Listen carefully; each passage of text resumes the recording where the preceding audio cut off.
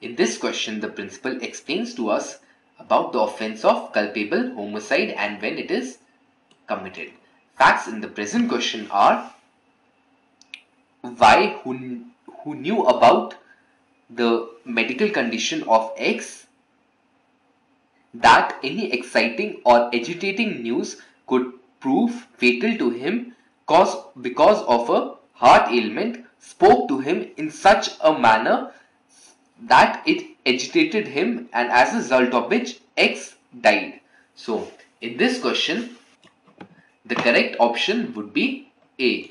That is, Y has committed the offense of culpable homicide.